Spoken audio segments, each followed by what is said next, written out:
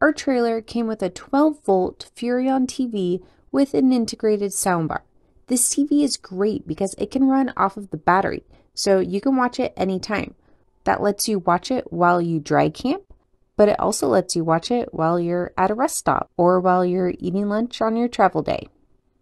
And the TV sound system is also connected to the outdoor speakers, so this is both the TV and the sound system. We do like having this TV in our trailer, and we find we use the TV and the sound system pretty often.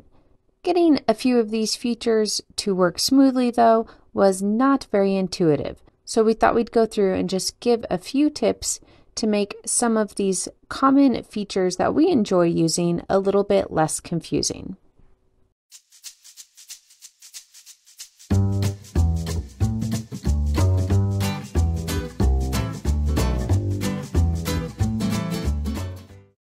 What I think is the most confusing part of this TV is that the area that looks like the speaker also has buttons.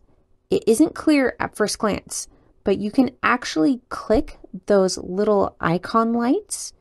Between that and the fact that the remote that comes with it is an all-in-one and it has several buttons that don't do anything with this TV, it makes it not very intuitive to use.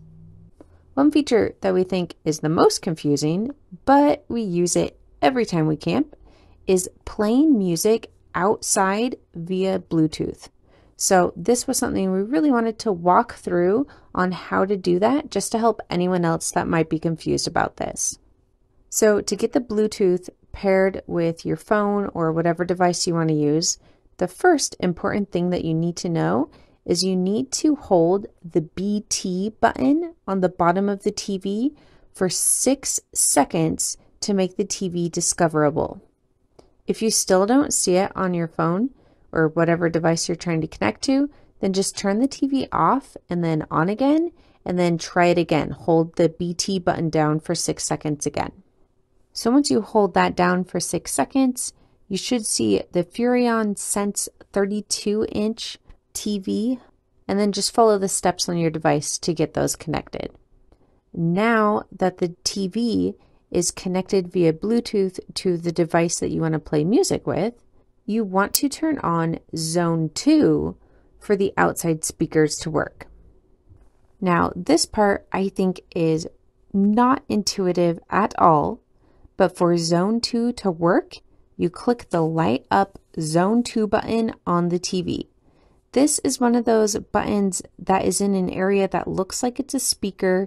It's not very clear that it's a button, but that is what you need to push to get Zone 2 to work. When you click that, it will turn both zones on, because by default Zone 1 was already on, and then when you click Zone 2, it turns that on as well. If you want to turn a zone off, click it and hold it for 6 seconds. You'll see Zone 1 on the left side and Zone 2 on the right side. The volumes are controlled separately, so click the zone and then adjust the volume. And I like to turn the volume up louder than I think I actually need it, and then turn it down on my phone. It's easier for me to adjust it up and down on my phone. For some reason, I find that when I adjust the volume on the zone, sometimes that causes it to lose the Bluetooth connection, and then I just have to reconnect it by holding down that BT button again. So now I just turn the volume up louder on the TV, and then I decrease it on the device that I'm playing it through, just so I don't have to mess with the TV once it's all working.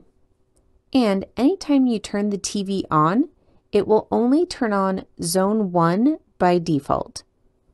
So if you're listening to music outside and then you go inside and you're worried you might be playing music outside, just turn the TV off and then turn it back on again and you'll be good.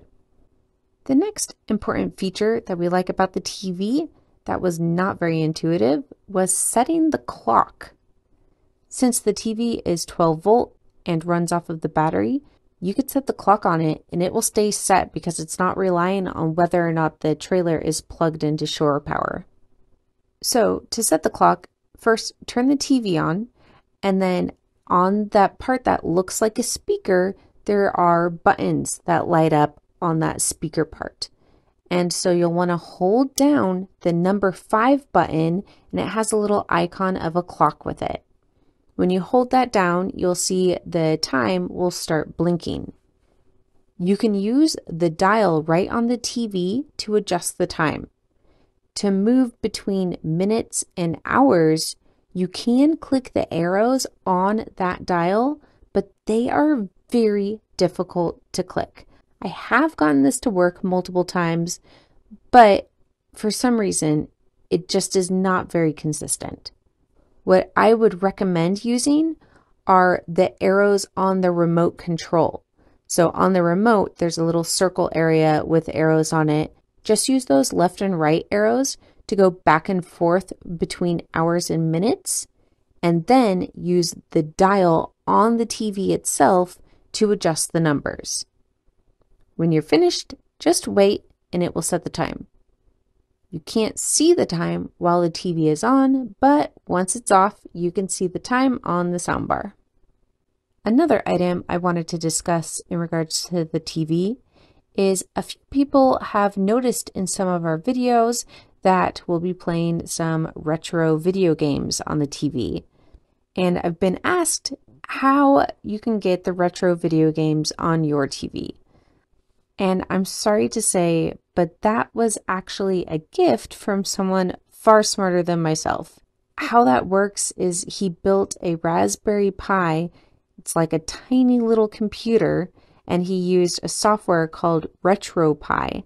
This is something that you can look into if you're technically inclined, but I did not build this machine, and so it's not something that I can advise. But it is a lot of fun, and it can be plugged in via USB, so it gets powered off of the TV, so it works completely off-grid, just like the TV. Now, on a similar note, I also wanted to talk about how you can watch DVDs with your TV, and not just watch DVDs, but watch them off-grid. So this TV is 12 volt, it works off of the battery, you don't need to be plugged in to use it. But how can you also watch DVDs while not being plugged in? So the answer is really simple. It's just like how we run our video game system, our Raspberry Pi. We have a DVD player that is powered by USB. And on the side of the TV is a USB port. So you can take your DVD player and plug in the HDMI, and then also plug in the USB for the power source.